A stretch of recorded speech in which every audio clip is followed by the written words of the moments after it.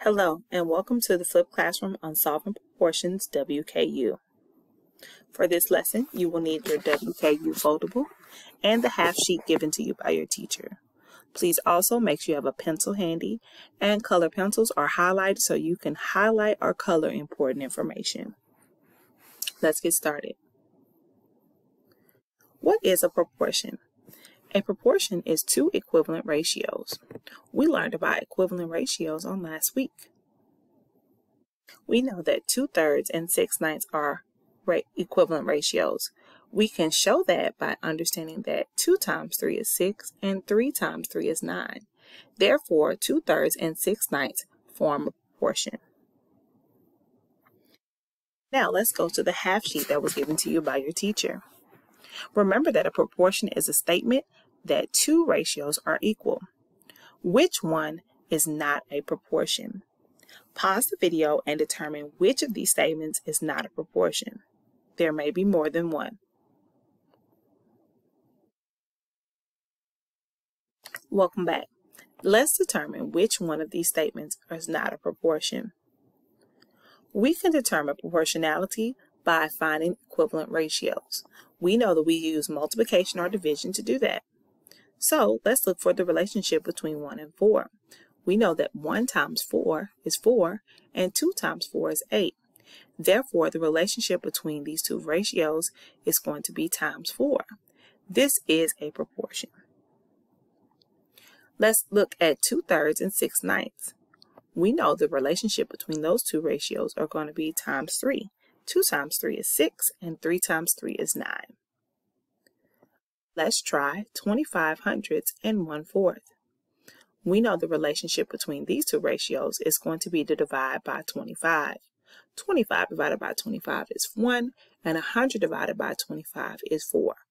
All three of these are proportions. Let's try the next one, 1/5 and 2/20. Well, in order to get from 1 to 2, I'm going to multiply by 2. But in order to get from 5 to 20, I'm actually going to multiply by 4. So these two do not have the same relationship between the two ratios.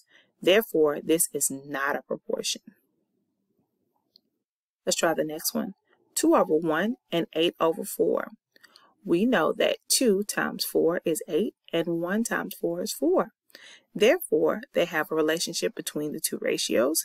They are equivalent and they are a proportion. Set up and solve proportions. W, which stands for word ratios, are the words given in the problem. What are you comparing? You can determine the word ratio by looking for those words and setting up a ratio. K stands for the known ratio. This ratio comes from the numbers that you know. Which ratio do you know both parts of? And U stands for unknown ratio. Usually you're going to find just a number by itself. Which ratio do I only know one part of? Let's start our first question. Ms. Caldwell wants to buy enough brownies to share with all 72 of her students. If 3 trays of brownies will feed 24 students in her first class, how many trays must she buy to feed all of her classes? Our word ratio is trays of brownies and number of students. Those are the two things we're discussing in this problem. Our known ratio is the ratio that we know both parts of. We know that 3 trays of brownies will feed 24 students. Notice that I put the 3 at the top where I put trays of brownies and the 24 where I put students. 3 represents the trays and 24 represents the students. Now, let's do the unknown ratio. We know the unknown ratio is going to be where we only know one part of the ratio. Well, we want to find out how many trays she will need to feed all of her classes. If we go back to the beginning of the problem, it stated that she had 72 students in all. So therefore, our unknown ratio will be X over 72. X represents the trays of brownies because we don't know how many trays of brownies will feed 72 students. Now, let's go ahead and show some work. How will we solve a proportion like this? We have 3 over 24 and X over 72.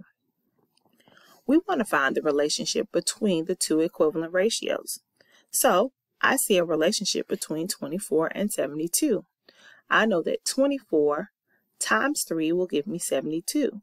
So therefore, I should have the same relationship at the top to create a proportion. 3 times 3 will give me 9. So therefore, the trays that will feed 72 students are 9 trays. X is equal to 9.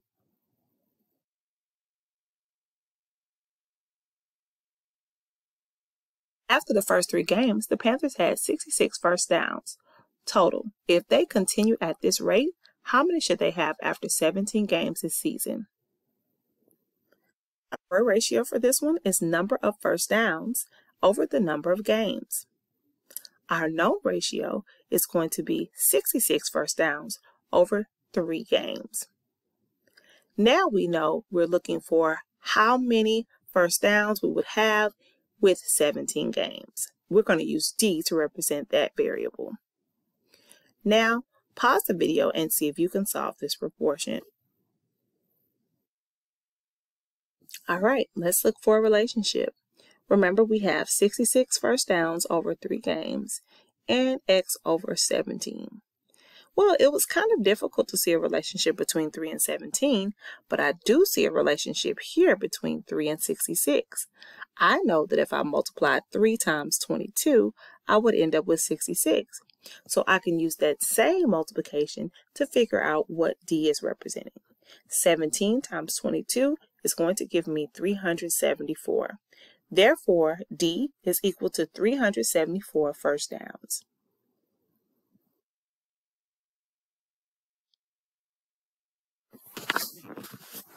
The girls' volleyball team is having a car wash to raise money for new uniforms. If they made $75 in 2 hours, how long would they have to wash cars in order to raise $225 they need total? Pause the video and create the WKU proportion and solve.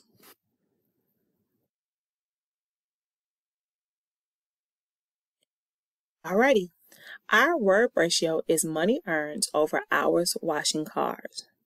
Our known ratio is $75 over 2 hours. We also know that we need $225 over H, which stands for hours. Now let's solve. We would have 75 over 2 is equal to 225 over H. I see a relationship between 75 and 225. I know that I can multiply times 3 in order to get 225. Therefore, 2 times 3 is going to give me 6. So H is equal to 6 hours. Alrighty, now that you have completed this flipped classroom, don't forget that you have a pre-assessment on proportions due tomorrow, Tuesday, February 14th at 8:30 a.m. 8:30 a.m. Please see your teacher for tutorial hours to find out if you can get help with any of this that you don't understand. Have a great day.